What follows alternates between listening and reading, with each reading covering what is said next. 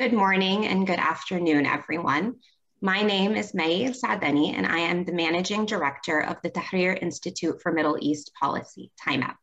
It is my pleasure to welcome you all to today's virtual event, Syria Setting the Agenda. Today, we are joined by an all-Syrian panel of experts and advocates who bring a variety of different lenses, from public health to economic to accountability, to our understanding of the top issues impacting Syrians, both inside Syria and outside of it. Earlier this year, we marked 1 decade since Syrian protesters peacefully took to the streets to demand dignity and justice, only to be met with unspeakable violence by the Assad regime and a reality on the ground that has evolved to proxy war and conflict. Shortly following the 10-year anniversary, policymakers from around the world came together for the Brussels V conference. Yet as the headlines began to turn away from Syria once again, we at TIMEP are keen on challenging this. And so today we bring together 4 Syrian voices to center a Syria agenda and to lead a dynamic conversation as they look ahead. Moderating today's conversation, we are privileged to have Rawya Rageh, Senior Crisis Advisor for Amnesty International, tasked with investigating war crimes and human rights abuses in crises. Her work with Amnesty International has included documenting violations in Syria, Yemen, and the Philippines. On Syria, this has included documenting the government's starvation and siege tactics that led to the forced displacement of millions of civilians under so-called reconciliation agreements, as well as documenting repeated unlawful assaults on Idlib.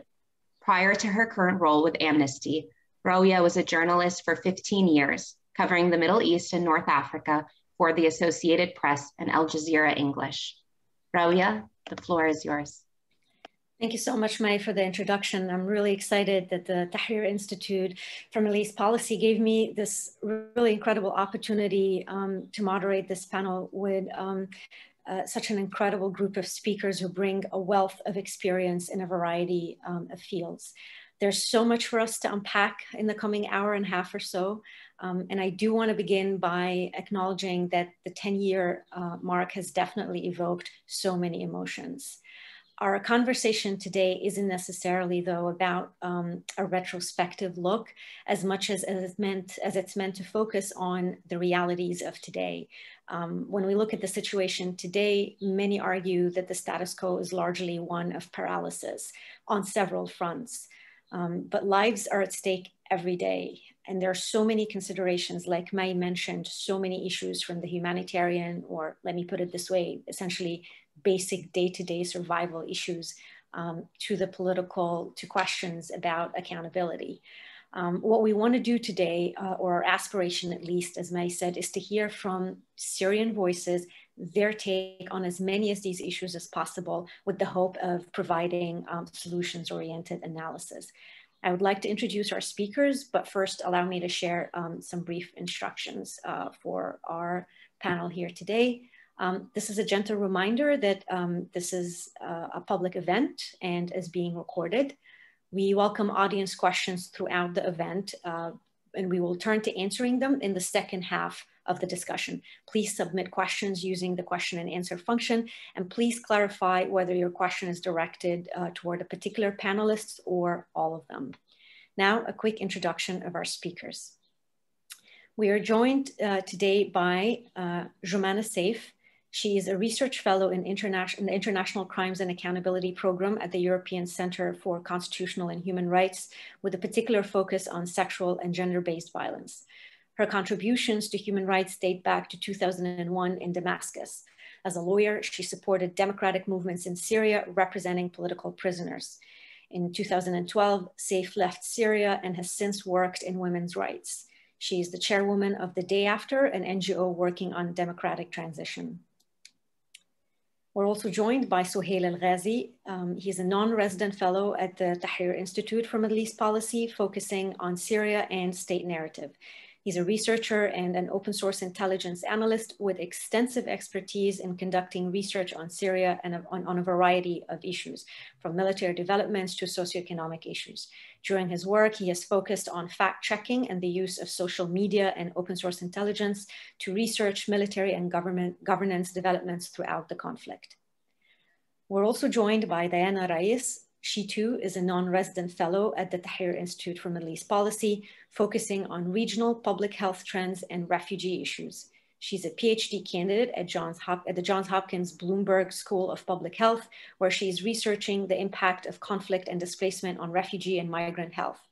She previously worked with many entities, including the World Health Organization, the Syrian American Medical Society, and consulted on many projects, including for the Lancet Commission on Syria, the World Refugee Council, and the EU delegation to Syria. Last but not least, we're also joined by Noor Hamadeh. She is a legal researcher on human rights issues in the Middle East region and on Syria in particular. She's also a non-resident fellow at the Tahrir Institute, focusing on business and human rights in Syria and across the region. Noor is a Syrian American lawyer and co-host of the podcast Branch 251. Previously, she was the head of the Human Rights and Business Unit at the Syrian Legal Development Program, a UK-based NGO which utilizes, international legal expertise and contextual knowledge to address legal needs in Syria. I did say it was an incredible group of speakers. So let's begin with our questions to the panelists. And Suhail, I want to begin with you and the situation inside Syria. Over the past year, there has been an unprecedented economic downturn in the country, which saw the value of the currency drastically drop. Can you walk us through some of the impacts of that crisis and some of the biggest challenges facing citizens as a result, both in areas under the control of the government and in the north?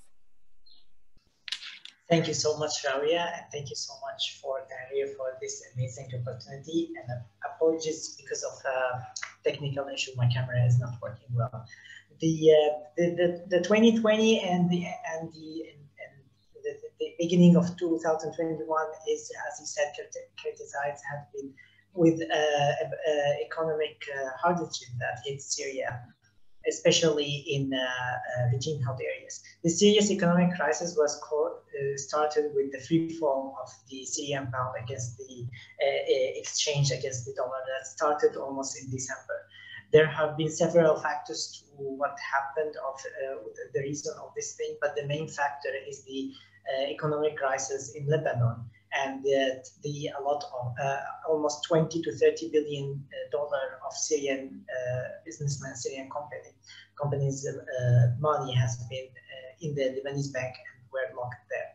Another issue that happened in Syria that has also contributed to the economic downturn is the wheat and oil crisis that have made the livelihood of Syrian civilians more difficult. 2020 was full of videos and photos of long queues in front of bakeries, and especially in regime-held areas. And the regime responded by raising the price of bread and introducing the smart card scheme, which has not worked well. This mainly because of the wheat production in Syria have been decreased in the past 10 years. Despite that, it's maybe in 2019 was slightly better than the year before. But the problem was that the regime couldn't buy all the wheat from other areas that it does not control, and also couldn't buy wheat from outside Syria. Another issue which also contributed heavily to this was the oil crisis that in regime-held areas. This happened because the regime does not control the oil fields around Syria, which are more under control of the Syrian Democratic Forces in northeast Syria. Another thing is that the regime couldn't get a stable and enough supplies from the Iranian crude oil credit line. And for example, when we've seen the Suez Canal blockade, the regime-held areas have been faced with the unprecedented crisis. 2020 also marked by Syria as everywhere by the COVID, and my colleague Diana will be talking about the COVID more, but I will be talking about the economical problems too. The lockdowns that introduced by the Syrian government and followed by other decisions has also contributed to the hardship of the citizens. Many families have lost their source of income and have become more depending on the aid. But unfortunately, as we have seen since 2011, the aid distribution in Syria has been used by the regime not to humanitarian causes, but to support the loyalists. And we haven't seen the real equality of the aid distribution.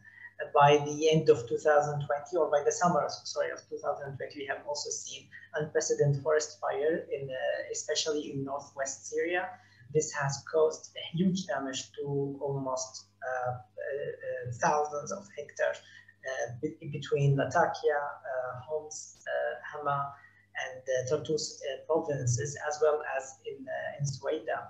The locals have been, who are mostly farmers, have been hit hard by it. They have lost their lands, they have lost their cattle, and the government compensation wasn't enough.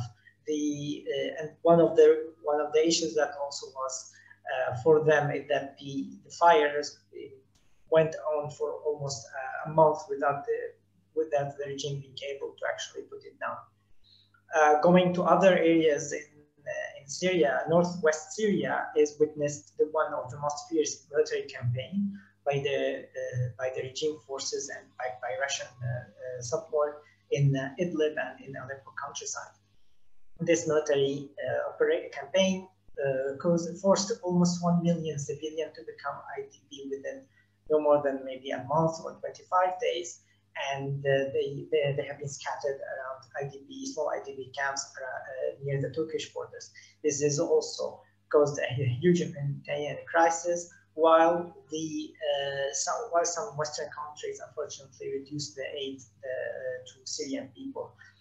The lack of the economic stability, the COVID situation, and what's followed by any kind of economic pressure caused by COVID added to a lot of humanitarian crisis to the IDPs. Northeast Syria, it wasn't criticized by military campaign or anything, but the situation also was very similar to other areas in Syria. And one of the main issues that have caused the humanitarian hardship in northeast Syria was the decision to not include Al Rawya border crossing with Iraq in the cross-border in the UN resolution on cross-border aid to Syria. This caused a huge pressure on the autonomous administration of northeast Syria, the governing body in northeast Syria, and they were faced by a crisis that they couldn't actually solve. That was added to continuous attacks by ISIS sleeper cells that also made the work of the humanitarian organization more difficult. We have seen, unfortunately, that some of the humanitarian workers and volunteers have been also either received threats by the ISIS or unfortunately were killed when in their work. So this year and 2020, it wasn't at all Syria, in the past 10 years, it wasn't at all a good thing, but the last year and a half has been very difficult for the Syrian civilians and have been causing a challenge for governing bodies in the regime-held areas in northwest or in northeast. But unfortunately, what we have seen is that the lack of the ability of the Western countries and even sometimes a little bit of the care to provide more aid and to actually set aside the political disagreements and actually reach any kind of deal or agreement that will help the Syrian civilians and provide them with aid. But that doesn't work. And what we hope is like in this year, by the end of this year, and then by the next year, we will see something that will actually help the Syrian people. Thank you, Rawya. Thank you, Suhail, very much. You gave us a lot to actually unpack further, and we will touch on a lot of the themes you raised in subsequent questions, including on cross-border aid issues and assistance in general. But thank you very much for that extensive overview. Noor, I want to turn to you and to zoom in on housing, land, and property issues particularly. The last time Syria was making headline news was in reference to the assault that we heard Suhail mentioned, the latest assault by the government and its allies on opposition-held areas in Idlib and its environs. And it's an assault that lasted through the early months of 2020. But let's remind our audience how millions of people ended up cornered in that ever-shrinking space along the Turkish border. Researchers, including us at Amnesty International, have documented along the years the military strategy that is colloquially referred to as surrender or starve, and how millions of civilians were forcibly displaced from areas once held by the opposition after being besieged, subjected to unlawful attacks, and ultimately forced to leave their cities, towns, and villages to avoid either death or detention. Can you talk to us about what that has meant for the properties and the lands they've left behind? Because for policymakers, for people going through the news, there's just that tendency to now think of Syria as areas under government control and that corner along the border in Idlib. But we're talking about millions and millions of properties and lands that were left behind. What happens to that, to those belongings and the associated risks and violations on that front? Yeah, thank you for that question. So there are a number of different reasons why Syrians who have been displaced to Idlib or other places aren't being able to access their properties or aren't being or don't no longer have access to those properties at all. And so like I said, there are a number of reasons for that. So I think one thing is checkpoints throughout Syria. So for Syrians who are in Idlib or are outside of Syria, if they wanted to try and access their properties again, they don't have access to them because sometimes they're stopped at checkpoints and can't go back. Sometimes they're unwilling to go through checkpoints because of the risks associated with that. And other times when they do try to go back, their properties are confiscated, or not their properties, sorry. Property documents are confiscated at checkpoints, and even marriage licenses for women whose husbands own the property and are no longer around. The women themselves can't access the properties because their marriage licenses are confiscated, for example. And another thing I'd want to point out on that too is that civil registries have also been difficult to access. For Syrians in Idlib, for example, like I said, they can't get to them because of the checkpoints, but then also the online version of the civil registry might be available to a lot of people, but isn't available in certain locations in Idlib. So for a lot of those people, that even online, they can't access them. And then again, I think something that has been reported on a lot also is that there's also been direct intentional targeting of civil registries to get rid of that kind of documentation and make it more difficult for people to access their properties. And then I think another problem with that is for people who are from informal settlements throughout Syria, they have difficulty reclaiming their properties because of informal property documents.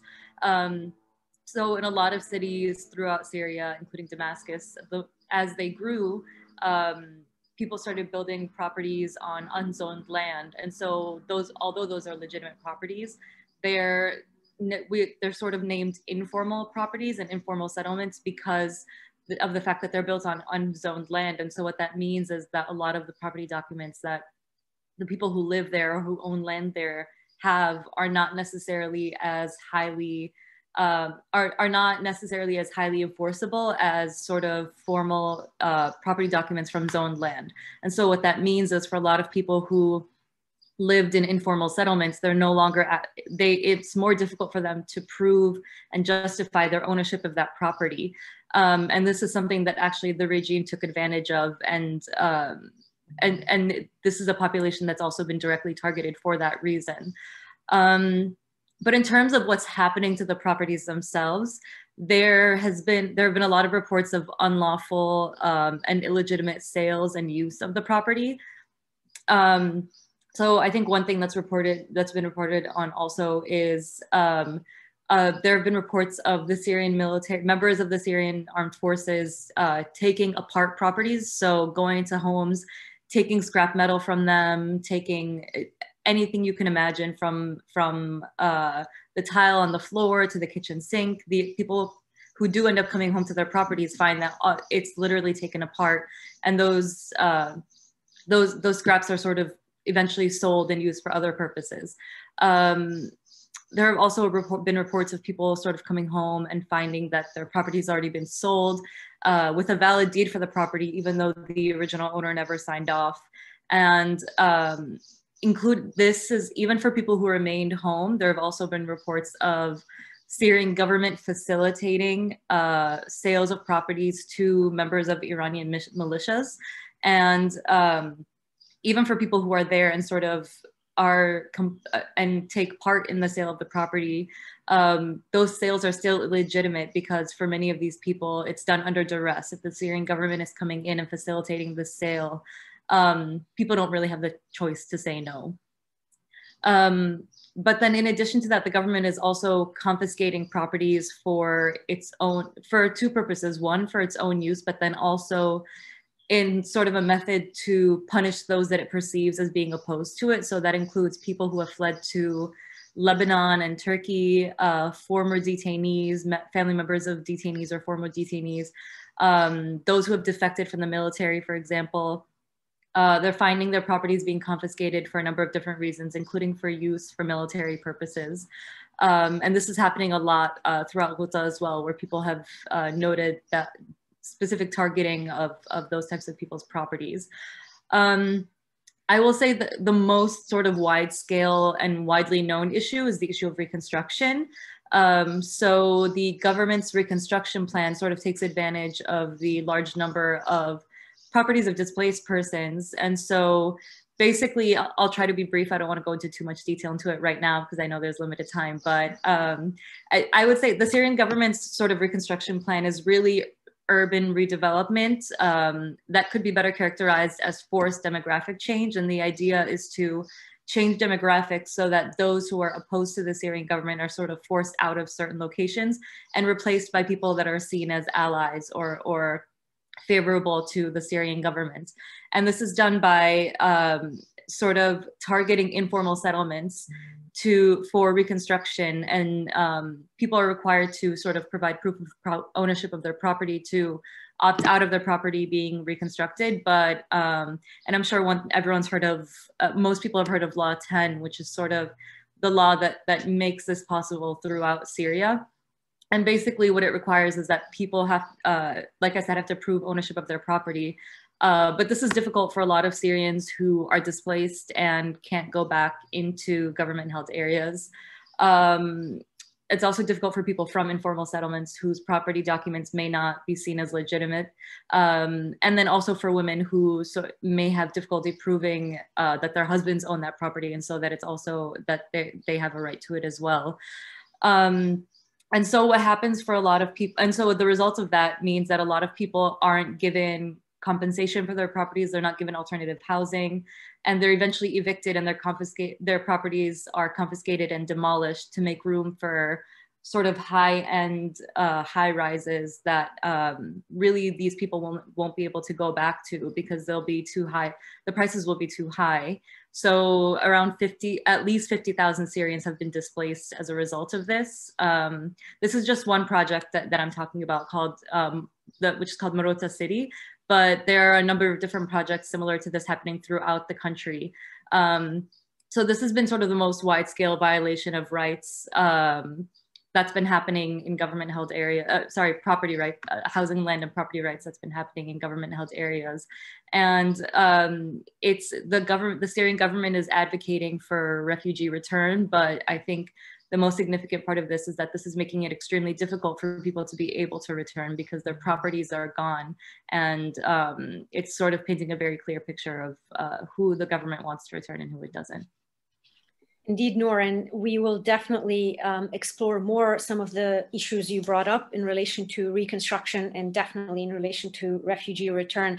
I know reconstruction is such a huge issue. You're not off the hook yet. We have more time to go into more details on that. But Diana, let me, as we're at the beginning going through overview of issues and challenges, let me turn to you and discuss some of the issues or the challenges pertaining to the COVID-19 pandemic specifically. Now, obviously, the true extent of COVID-19 in the country remains unknown due to limited testing capacity and other challenges facing the absolutely devastated healthcare system. But still, we know that hospitals have been overwhelmed and that doctors have described having to turn away COVID-19 patients. Can you walk us through some of the challenges on that front and let us know a little bit more in detail about what the status is of COVID-19 vaccine distribution inside Syria? When and how will Syria's IDP population of more than 6 million have access to these vaccines? And bearing in mind that another 5.6 million Syrians are registered as refugees abroad, what access do they have to vaccines? Thank you very much, Rawya. Very important questions. And thank you to my fellow colleagues and panelists for setting up this discussion very well. I think before we discuss vaccine distribution in detail, it's important to highlight the various health systems that are inside Syria currently. And I think Suhail might have hinted at this by speaking to different issues within Syria based on geographic area. So it's the same really with the health system. You have Northwest Syria, which is under opposition and Turkish control. There's the Northeast, which is Kurdish-held territory. And then, of course, the rest of Syria, which is currently controlled by the Syrian regime. And so in each of these geographic areas, you have 3 independent health systems operating. And that's very difficult when you're trying to manage a pandemic that's affecting the country and of course, the region and the globe. So the health systems across the 3 contexts have been strained by the deteriorating economic situation, as well as ongoing hostilities, particularly in the Northwest and Northeast, and ongoing demand to meet other health needs. You know, COVID-19 isn't the priority in some of these contexts, especially in the Northwest. These are humanitarian contexts with needs that go beyond just the COVID-19 pandemic. So at the beginning of the pandemic, I wrote a piece for TIMEP that illustrated how Syria's various health systems were really ill-equipped to handle the pandemic. And this was at the beginning towards March. And this is due to several reasons, one of which is damage to infrastructure, which has been ongoing since the beginning of the conflict. Across Syria, there's been nearly 600 attacks on healthcare alone. And this is particularly prevalent in the opposition areas in the Northwest. And this has made it really difficult to increase the capacity of hospitals and health clinics, as well as health workers to respond to the growing needs resulting from COVID-19. And I want to emphasize the supply of health workers to address this need because they were the first to be hit by the pandemic when it was spreading. And this has led to challenges that are ongoing in terms of the equitable distribution of COVID-19 supplies, including PPE, oxygen tanks, ventilators, and now, of course, vaccines. I wanted to emphasize that the Northeast has been particularly hit in the last couple of months, with agencies working there like MSF and IRC reporting severe shortages in testing kits, a surge in cases and deaths, and impacts on health workers who have tested positive for COVID-19. And this is really complicated by cross-line access issues, which I know we might talk about in more detail, which are mainly controlled and coordinated by the Syrian regime, which controls who goes in and out, and particularly UN agencies' movement to deliver aids to particular parts of Syria. So this can't be done without the permission of the Syrian regime, which towards the beginning of the pandemic really wanted to quell any sort of data or understanding of what was happening inside the country. So data has been a key issue. Official numbers regarding COVID-19 have been largely underreported, and we always take the total number reported to the WHO from the Ministry of Health in Syria with a grain of salt. I think the latest figures are about 24,000 cases of COVID-19, a total of 1,705 deaths. That's a huge understatement, just based on my own personal experience having family in Syria. I mean, almost on a daily basis, we see and hear announcements of people passing away from either undisclosed issues or outrightly from COVID-19. And so without this understanding of the scale of the COVID-19 crisis in Syria, it makes it really hard to determine, which populations need vaccines as soon as possible. Where supplies are most needed, we can only speculate, and based on monitoring data in real time and observing ICU bed occupancy in places like Damascus, which are completely full, we know that the need is high. What I think is particularly troubling about vaccination is that currently 250,000 doses of COVID-19 have arrived in Syria. This was as of last month from the UN-backed COVAX initiative. So this is a global scheme to help distribute vaccinations to humanitarian settings, and Syria is one of these countries. And I think this is mostly AstraZeneca, which is the vaccine that has been distributed to Syria. Now, about 53,000 doses of the total 250,000 have been distributed to the Northwest. So this is 20% of the total, where the need is great, but healthcare workers will be prioritized as the key population to be vaccinated. As you mentioned, Rawya, there's a significant IDP population throughout Syria, not only in the Northwest, but throughout the country. And unfortunately, with these low numbers of vaccines that are being distributed, and also not necessarily a very transparent policy enforced by the Syrian regime on how these vaccines will be distributed, our estimates only indicate that about 20% of Syria's population will be vaccinated by the end of the year. And that's certainly not enough to establish herd immunity anytime soon, and particularly in humanitarian contexts where you have IDP populations crowded in camp areas and unsanitary conditions. You asked me also about refugees, Syrian refugees who are displaced outside of Syria. Countries are obligated under international law for countries who are hosts to refugees to be responsible for the healthcare of refugees and asylum seekers. But this norm has certainly clashed with individuals and politicians who want to prioritize the vaccination of their population, the national population. And so, unfortunately, refugees are coming, as a sort of second priority or not prioritized at all in some of these contexts. One optimistic case study from the region is Jordan, which was one of the few countries to administer vaccines to refugees who are registered with the UNHCR as early as mid-January. But millions of others have been excluded from host countries' national vaccine programs. And of particular concern are countries like Lebanon, where I think about only 1,000 Syrians have been vaccinated so far. And the government hasn't been very transparent about how refugee populations, which make up a majority per capita, will be prioritized. And then countries like Germany or in Europe, where there's millions of Syrians that have been resettled there, are planning to include refugee populations within their priority groups, including those living in accommodation centers and those who are homeless.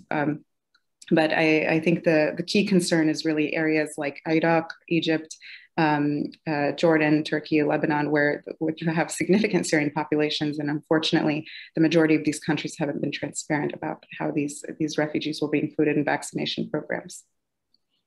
It's really a bleak image, but these are important facts that we definitely wanted policymakers in our audience to hear, because it is, after all, the crisis du jour, and it is staying with us for quite some time. Joumana, if I may pivot to another conversation that is also part of our general overview at the beginning of this panel, and it pertains to the bigger accountability question. Now, of course, with persistent paralysis and vetoes in the UN Security Council rendering an ICC referral an impossibility, the question, will there ever be justice for Syria, is one that is often asked.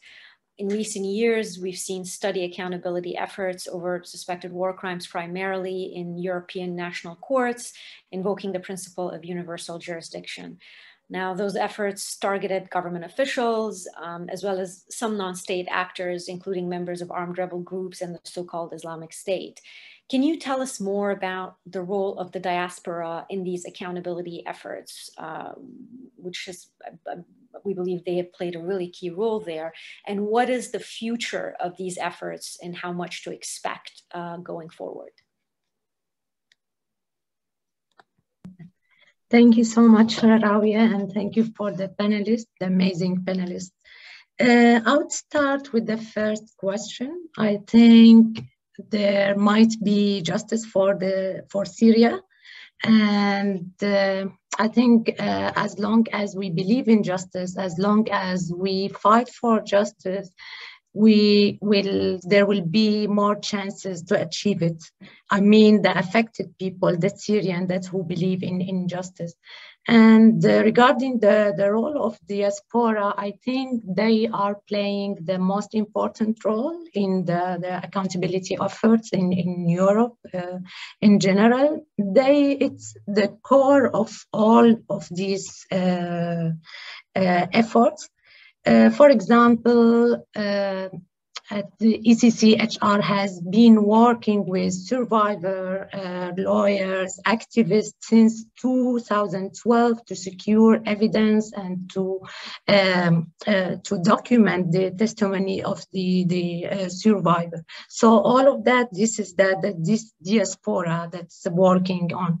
And since 2016, ECCHR started to file criminal complaints, and until now, you know that it's like already we filed 8 criminal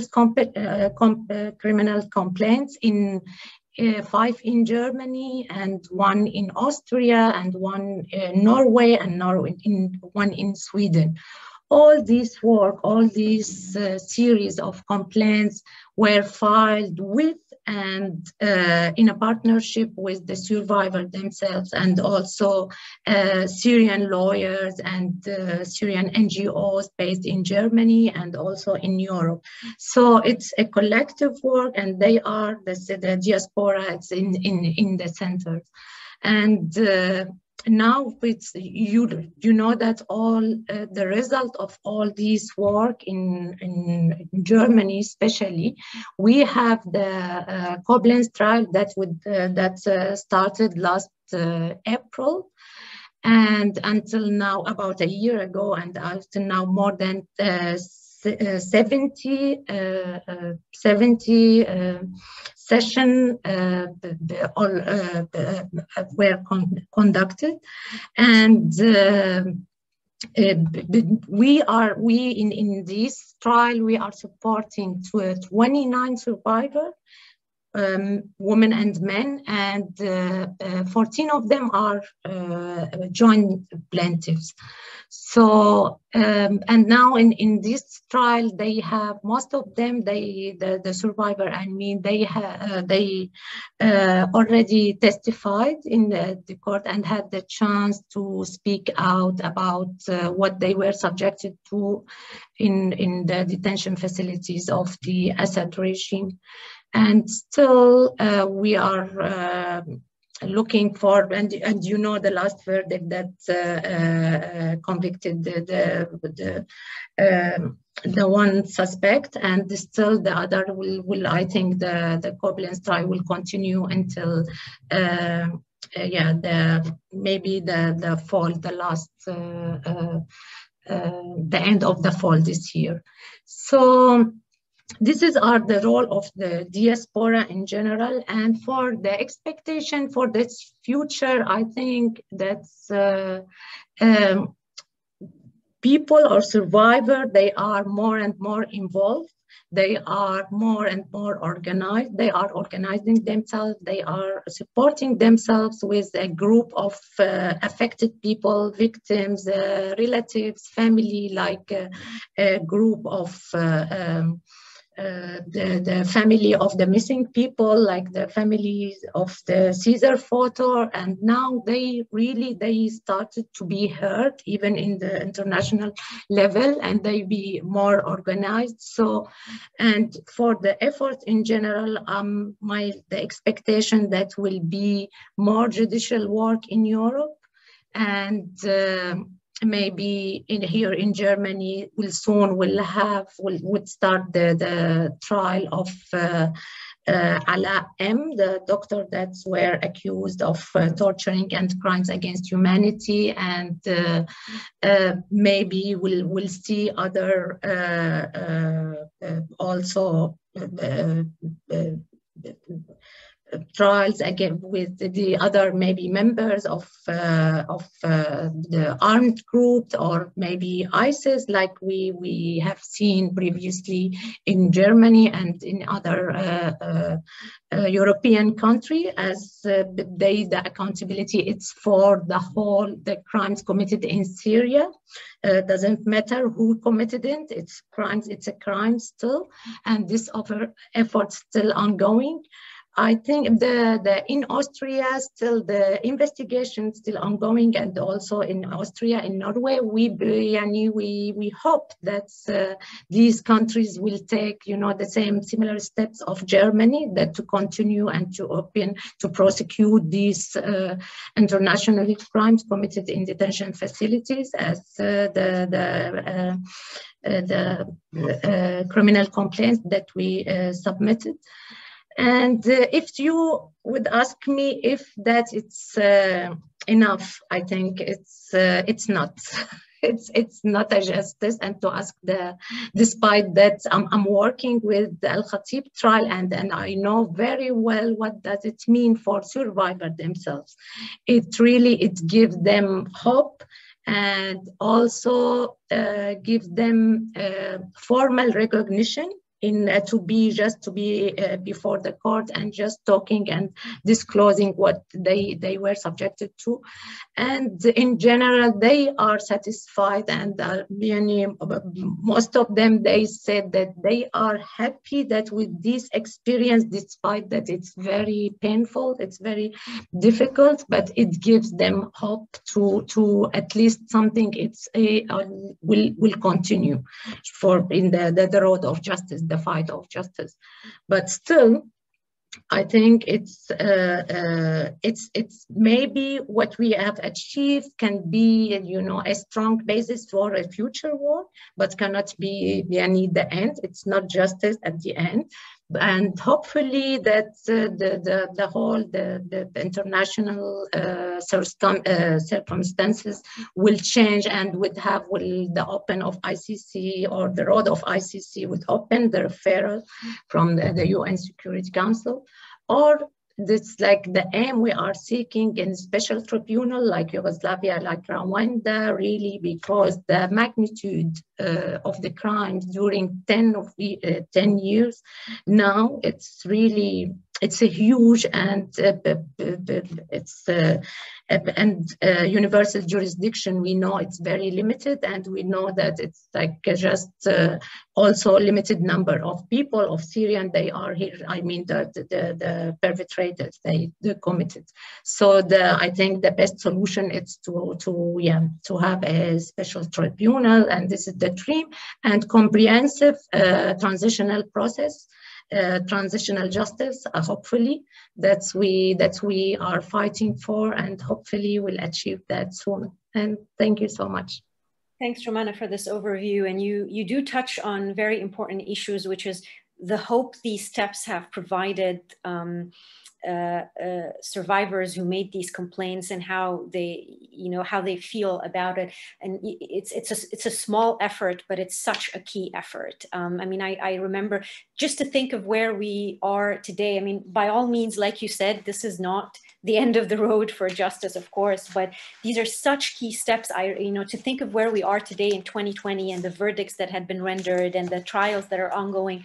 Just 2-3 years ago, maybe I think it was 2017, I was on a panel with, a prominent foreign correspondent who has been covering Syria for a very long time. And she had been, one of the early journalists who covered the early years of the war. And she was talking about how, Syrian people felt betrayed by the international community, that sort of they were given a nod to proceed, but then they were left to face the consequences, and how there's no, at the time she was saying, no hope for justice and accountability. And then when the remarks came to my turn, I started talking about our push for universal jurisdiction. And this was long before any of these trials had started. And it was really interesting to see at the time that she did not know much, and the audience did not know much about universal jurisdiction. Flash forward 2-3 years, and we're seeing all these trials in Europe making headlines. And that is basically how we start, right? We start by these small steps, making our way towards bigger push for justice and accountability. On continuing still on the theme of accountability, I do want to ask a couple more questions, at least, to our speakers on this very huge issue. And Suhail, let me turn to you. Specifically, given your experience as an open source intelligence analyst, we have seen the growing trend in European countries and elsewhere, frankly, of using social media material as evidence in war crimes related prosecutions. In fact, even the ICC has used it in one Libya related case. Now, of course, it's been said that the Syrian war has been thoroughly documented, and the issue, it hasn't exactly been lack of evidence per se. But that said, let's zoom in a little bit more on how growing open source intelligence documentation is helping accountability efforts specifically in Syria, and what needs to be done to help support this multidisciplinary approach to evidence gathering and preservation. Thank you, Rawya. Yeah, in the past few years, we have seen several legal complaints in Europe, European countries against the regime for committing war crimes and crimes against humanity. Though most of those, almost all of those legal complaints have been using OSINT findings to support their claims of mainly of the crimes that committed by bombardment, by execution, and issues like this. The Syrian human rights organization, supported also by other international organizations, used OSINT to present their cases and in these legal complaints. And also they have been working closely with the organizations that working on these OSINT issues, such as the Syrian archive that have been massing data and evidence and videos, and also analyzing it, so it can be used one day in any legal attempt for bringing justice to Syria. We have as you said, the conflict has been thoroughly documented, and now with the OSINT data, we have like variant data to work on. And maybe that's different from other countries like in Balkan or South America, where you only have testimonies and maybe some document. So now you have videos, photos, audio recording, geolocations, and more of this stuff. And with they are all verified. They are all of these findings are thoroughly examined, and they are all going to be following the legal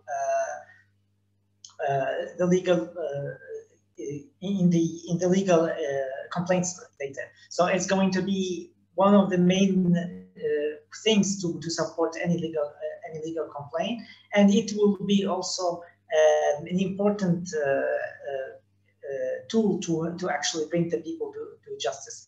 But the Syrian organization can turn this data into evidence to be used in court, as I said, when they will work with the people who collect, or organization collect and verify the data, and can also use the legal support from maybe other organizations or local lawyers in these European countries to do so. And maybe hoping that would be, if these data will be presented one day for the ICC to actually cover Syria, but it's going to be maybe a little bit difficult because ICC does not cover Syria. One of the there are two main cases where OSINT actually is working for the victims. There is a case in Russia that had been filed earlier this year. I think it was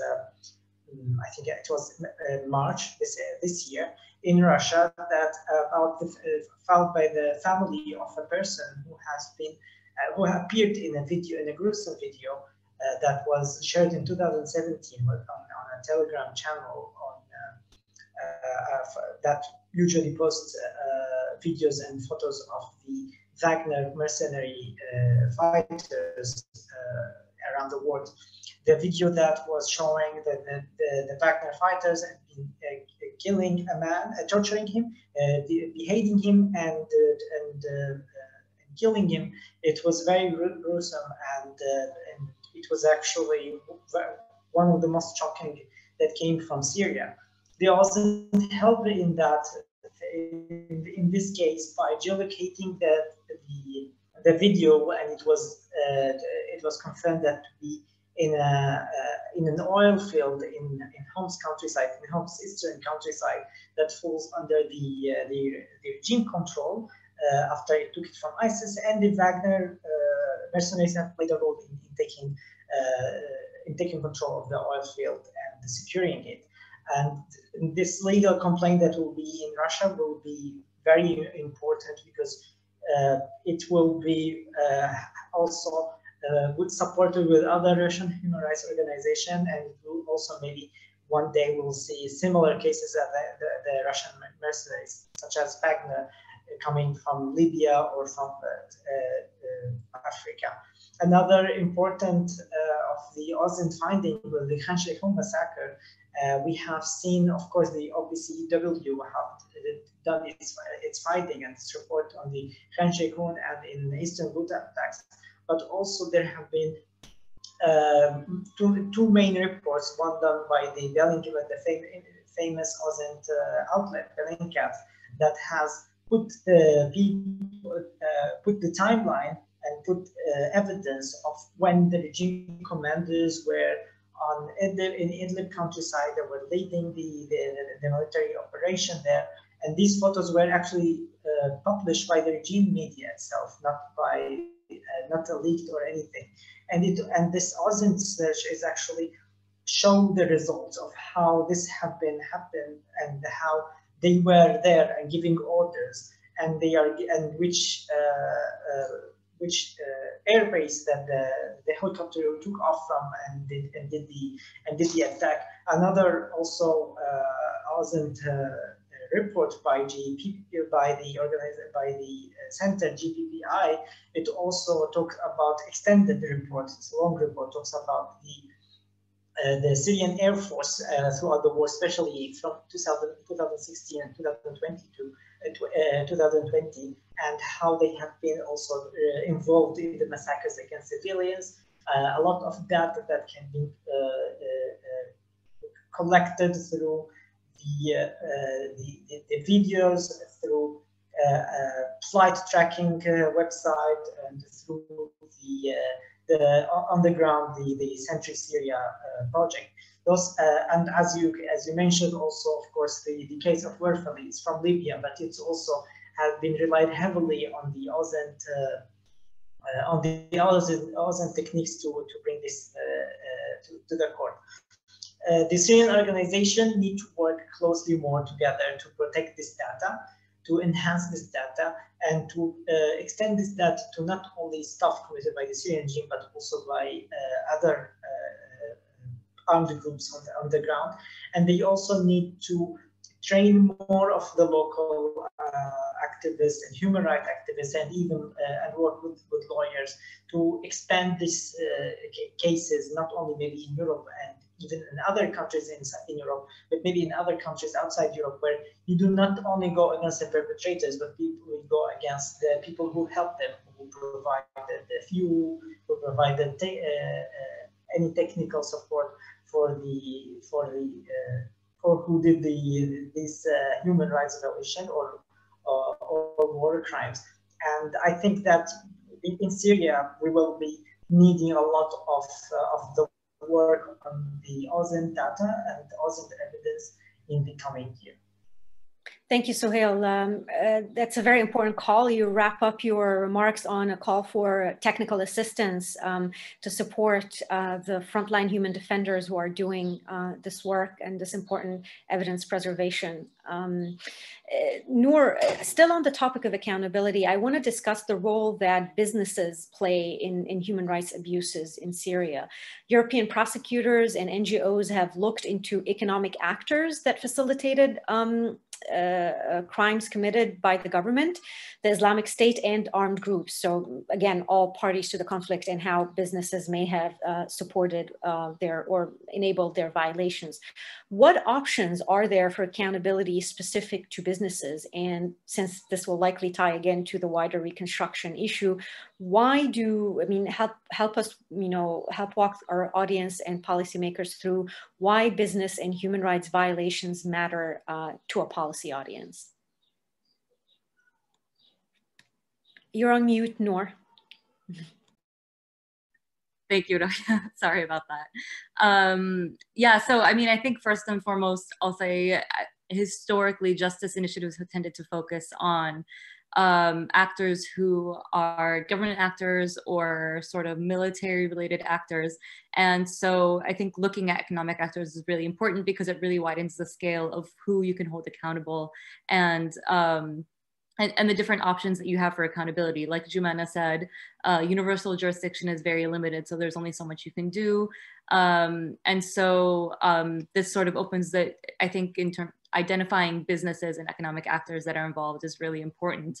So I want to start by just going through quickly some of the different ways that businesses can be, or economic actors sort of can be involved in human rights abuses in the Syrian conflict. There are a lot of them, so I won't go into too much detail.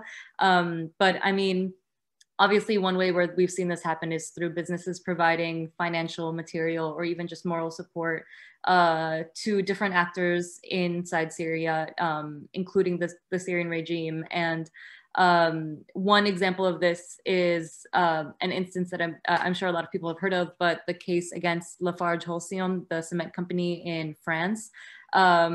Just very briefly, this was the cement company that started operations in Syria prior to 2011. And post 2011, as they saw that sort of a conflict was starting, they decided to stay and to sort of protect their facilities, basically sought protection to prevent sort of attacks on their employees and their facilities from ISIS and other armed groups. They would pay them different sums to kind of protect themselves. And so there's a case again, they eventually decided to sort of cease operations and to leave Syria, but they made that call way too late. And so there's been an investigation against them in France for financing terrorism and then also putting their own employees there at risk. So that's sort of one important way that business is involved in this context. Another main issue, which I think you brought up yourself, Rawya, is reconstruction. The Syrian, like I said in my previous answer, the Syrian government is sort of using reconstruction as a way to sort of reward allies and punish those that it sees as opposition to a certain extent. And another way they're doing this is through sort of providing business opportunities to businesses that have been close to the government. And that includes basically these businesses being able to take charge of reconstruction initiatives. I mean, one short example of this is, I mentioned in my previous answer that sort of properties of displaced persons were being, sort of scrap metal is being taken from them. And so different businessmen have been able to benefit from the war economy to take those metals and are using them now for reconstruction purposes moving forward.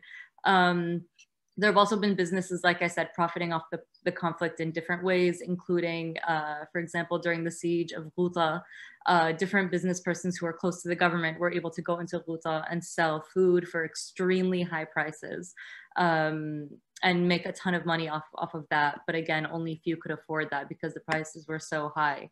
And then in addition to that, there have been foreign and international businesses that have sort of financed the conflict and the regime in different ways. And that includes through, I mentioned Lafarge earlier, but then also there's a French company called Cosmos, which was being investigated for providing surveillance tech to the Syrian government prior to 2011.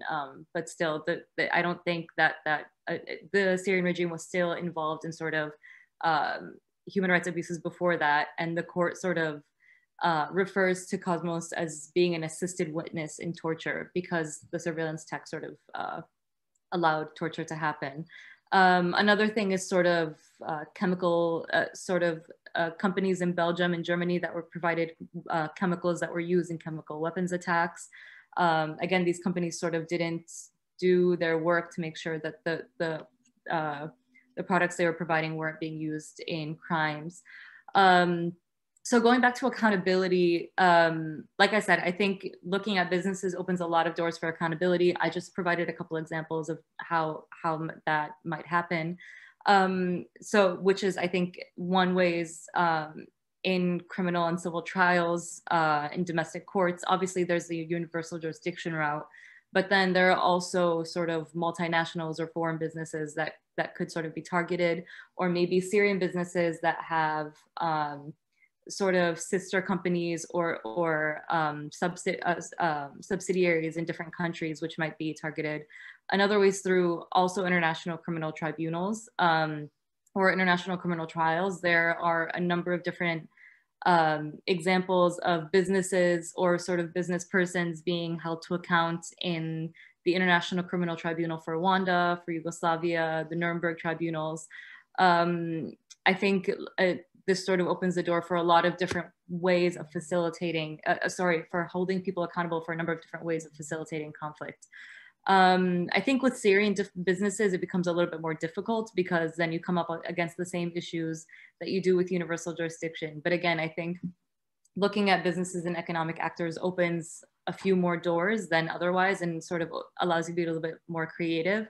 I mean, one example of this is in London, Rafat al-Assad has had properties sort of confiscated, I think about 26 million pounds of property being confiscated in a money laundering case. So this isn't necessarily a war crimes case, but money from international crimes is being laundered and used to buy property in London. And so to be able to access that property abroad is sort of an important way to, another method for accountability. Another method I think that is a little bit more controversial is using sanctions to hold people accountable.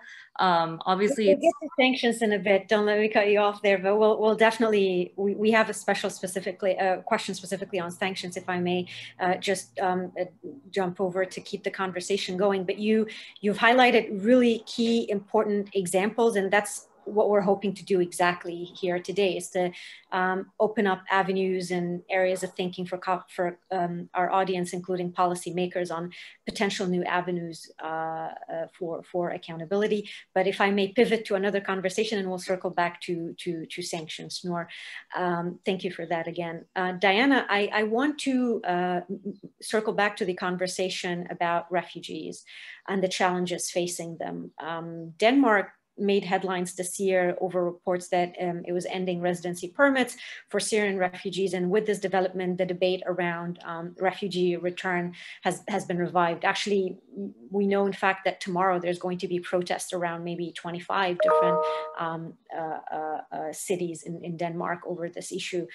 So back to the issue of refugee return, what would you hope policymakers would know about the issue of return to Syria? Already, some of our other speakers have including Noor, and have touched on challenges of where their properties, where their lands. But overall, if you can walk us through the wider issue of refugee return, where it stands, and the challenges facing people. Absolutely. Well, I'll start by saying that the recent policy announcement in Denmark is unacceptable. And unfortunately, it's only part of the broader conversation on refugee return that has been going on and has been propagated by politicians in the region who are anti-refugee, are sharing anti-refugee sentiments in a variety of host country contexts. So this doesn't just apply to Denmark, but also other European countries, as well as countries that host to Syrian refugees in the Middle Eastern region. And so we've seen throughout the last couple of years increasingly political rhetoric regarding Syrian refugees and the safety of potentially returning to Syria, particularly in Lebanon and Turkey. And as well as messaging from Syria, especially in the last year, that they would be more receptive to receiving Syrians who've been displaced abroad. And this really culminated in a conference that was hosted in November of 2020, sponsored by the Syrian regime's Russian allies, to start this conversation on refugee return. And it included attendees from the Jordanian government, from the Lebanese government, and frankly was very concerning for Syrians, Syrian refugees themselves, as well as civil society actors who were seeing this increased normalization of rhetoric regarding Syrian refugee return. And it's important to emphasize that these aren't just, this isn't just rhetoric or words, because refugee returns have been increasing in the past couple of years, and it's due to both the pressures that have been placed on Syrian refugees in their host country context in terms of lack of access to legal papers and documentation, as well as lack of access to education or employment, and frankly, difficulties with integrating in particular contexts. And I think this has really been demonstrated in Denmark in the last couple of months, as the government policy is really choking people out and trying to get them to return back to Syria. Lebanon is also a key example. Over 90% of Syrian refugees live in poverty, and the country's suffering from an economic fallout and political stalemate, as my colleague Suhail mentioned. And even following the events of the Beirut blast in August of 2020 of last year, you can see an increase in number of Syrian refugees back to Syria. And so it can really demonstrate that when a host country isn't equipped to handle the integration of Syrian refugees, that people have no choice but to return.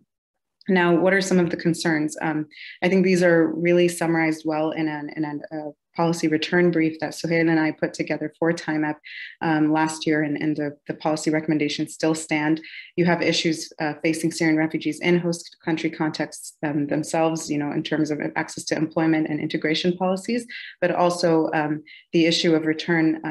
I think the implications are what happens when Syrians go back, and Noor has already started highlighting some of those issues. We also know that people have been detained upon arrival. They have to comply to security review and interviewing, and then even situations where we've seen arrest and destruction of property and inability to go back safely. So I think this is a huge concern for Syrian refugees that are thinking of going back or are forced to return. There are many different considerations that are difficult to summarize in a few minutes' time. So I encourage you to look at the policy brief and the recommendations we've made there. I think back to the Danish context, what's really heartbreaking for me is hearing stories, and I think most of you have seen the New York Times piece that was published interviewing Syrians who have been told that they have to leave Denmark and that their residency permit either won't be renewed or it's been withdrawn from them. What's heartbreaking is hearing success stories of refugees who have really integrated successfully, have learned the language, secured jobs, integrated their children into Danish schools, and now have this life or death decision to make whether they want to risk going back to Syria or staying in Denmark, either under the radar, which is not a way to live, or to the other option is to live in a detention center where you don't have access to legal rights or healthcare or employment. So I think the psychological impact, and that's something I've dedicated most of my work to, is what's really devastating here is after these individuals have been exposed to conflict and have been displaced and then have struggled to integrate into these contexts, is to hear this news and be faced with this decision that's just really devastating and life-changing, to say the least. So I really condemn countries like Denmark, who are deliberately trying to scare refugees and asylum seekers away by making these decisions that are trying to win over particular members of their population who share anti-refugee sentiments.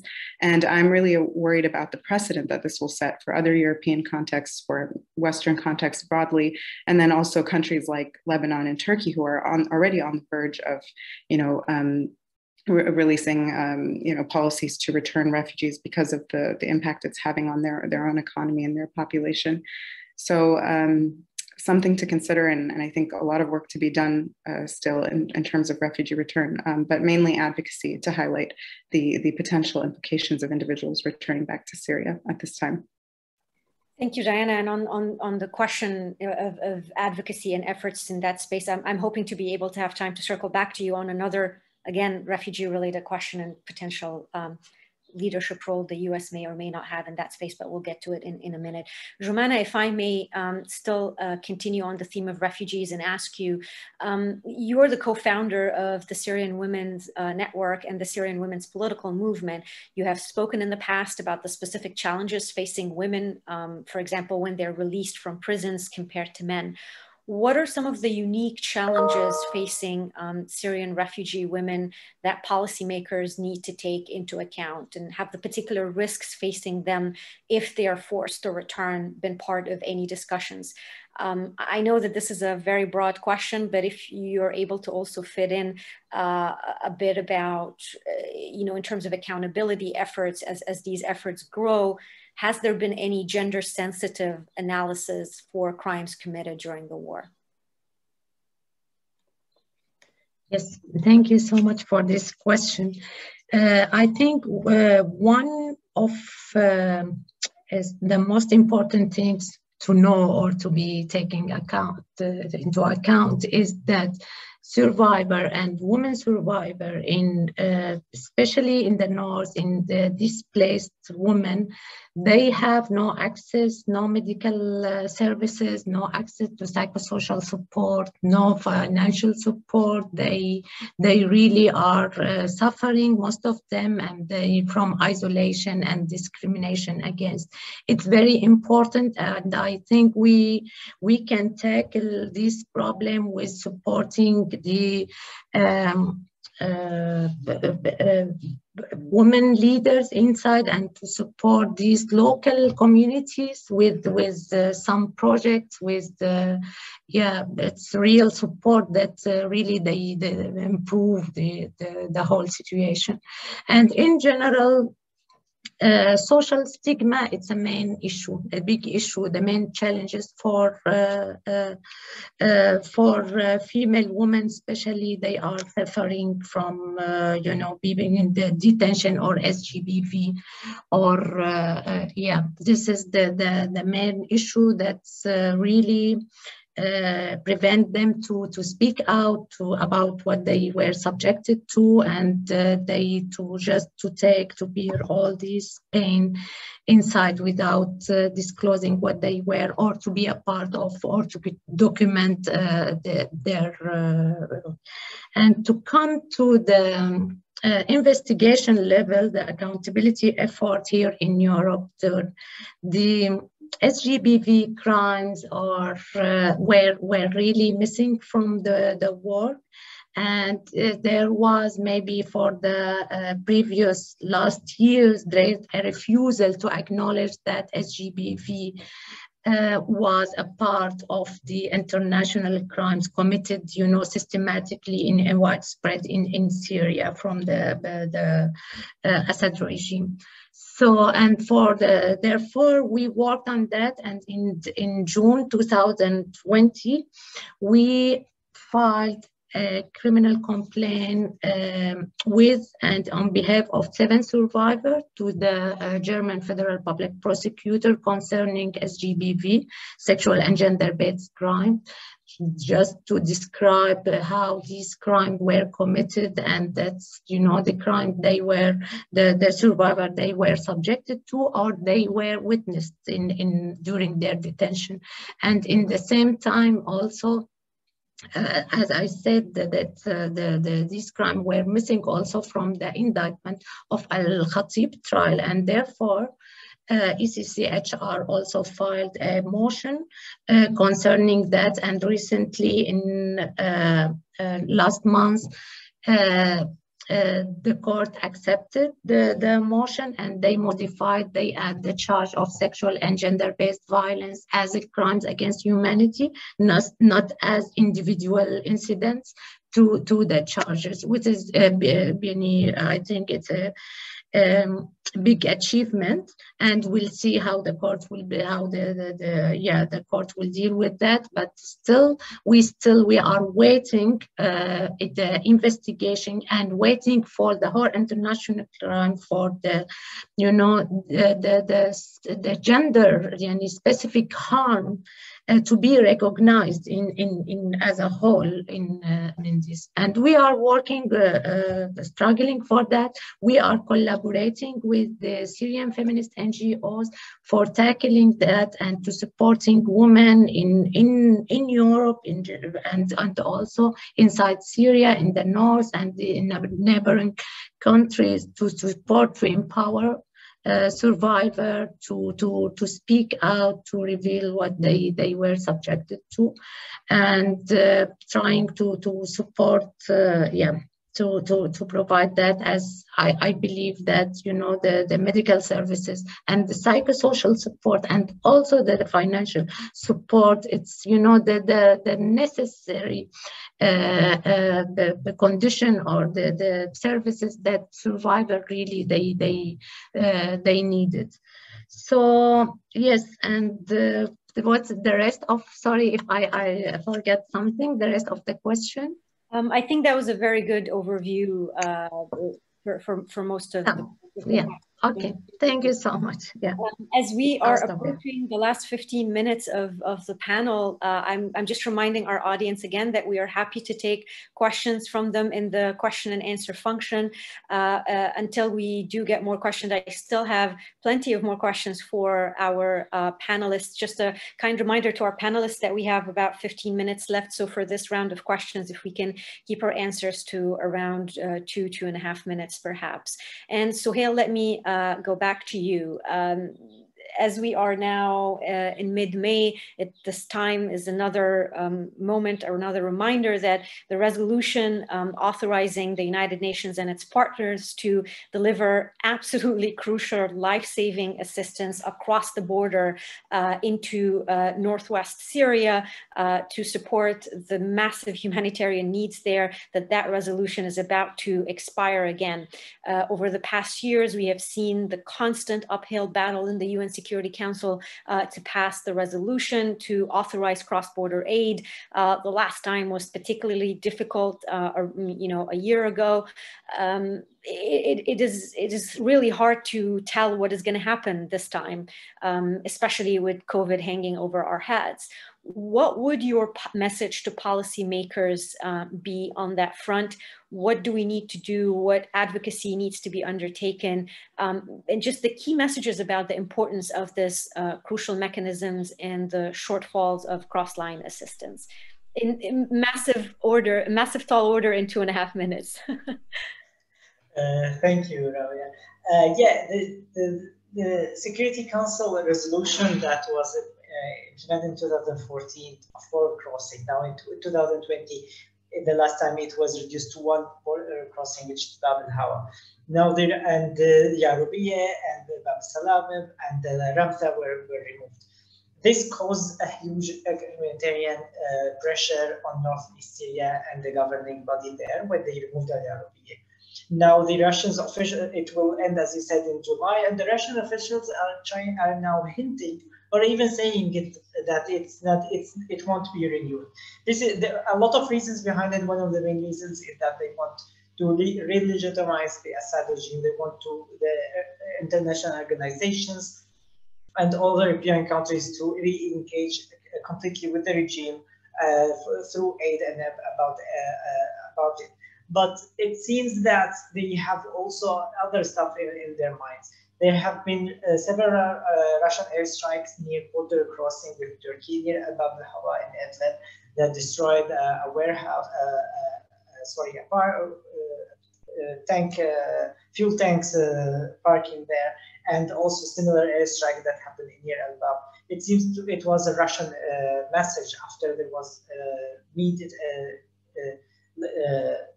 in like reports coming out saying that there's some kind of a plan where the resolution will be renewed with 2 border crossing in exchange of reopening the trade crossing between regime-held areas and opposition-held areas in northwest Syria, which is crucial for a regime in terms of foreign currencies and trade.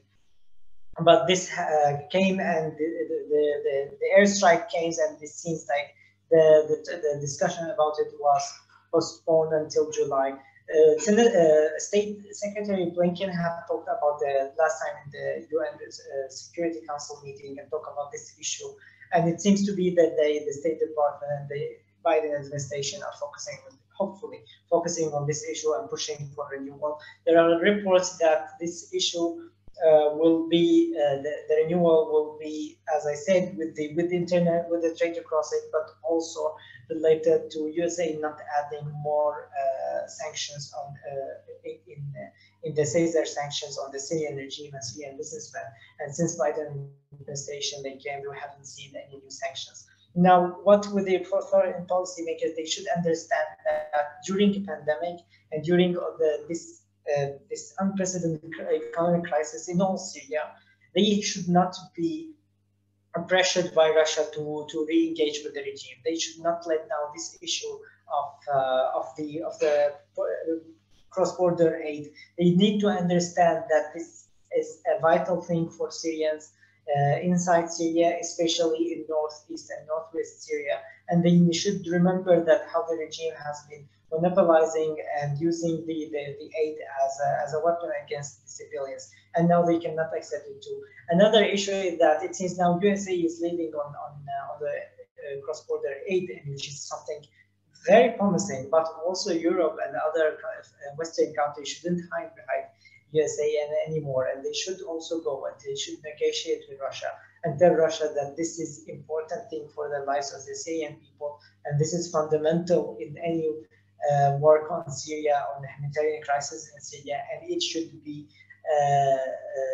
not on negotiation table, but this should be something that everyone will agree to, the unlimited and the uncontrolled access of aid to reach to everyone.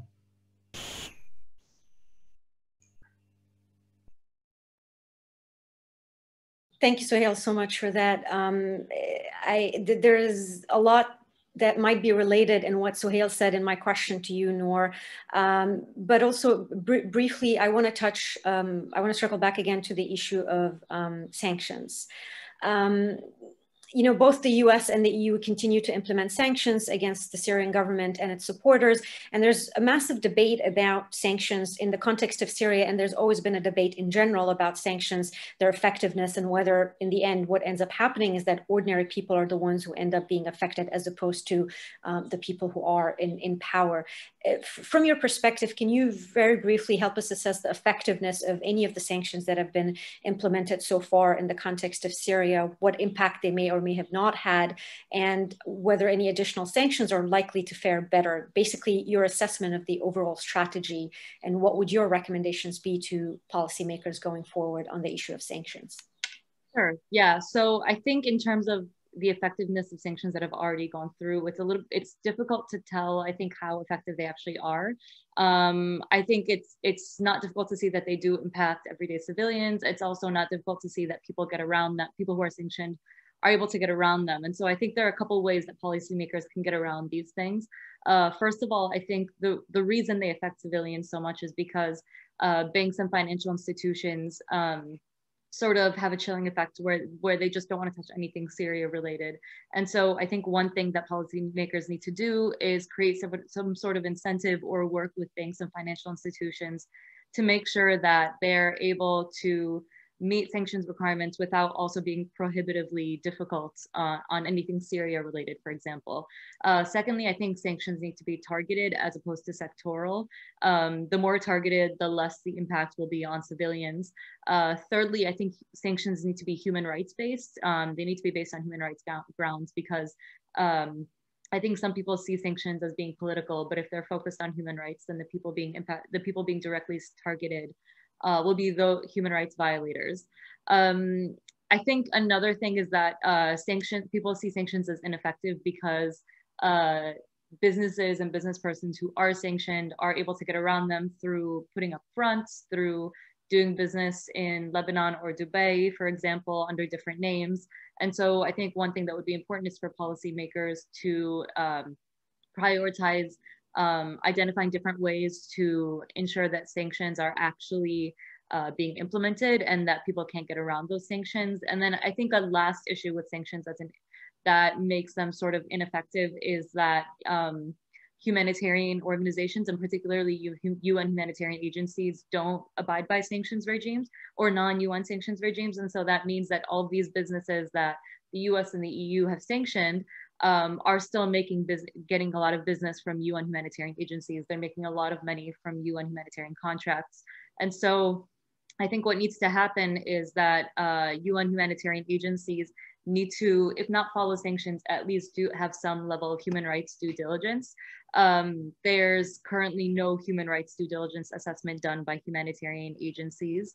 And so I think it's really important that that be done to ensure that humanitarian agencies ensure that the businesses that they're doing the best they can to ensure that the businesses they're working with aren't involved in human rights abuses? You can say that again about the human rights due diligence. I totally agree on that front.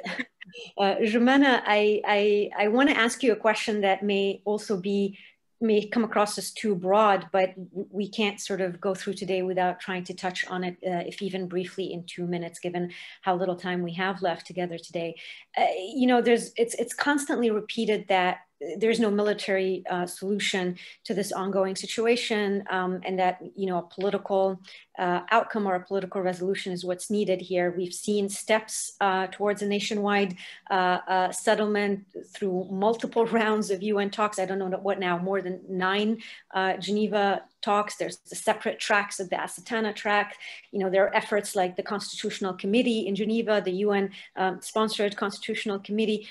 I'm tempted to ask you a very broad question of what your vision of a political settlement looks like, but if it's too broad, perhaps can you give us your take or your assessment of what are the future of these steps? Even what do you think could come out of the Constitutional Committee, for example?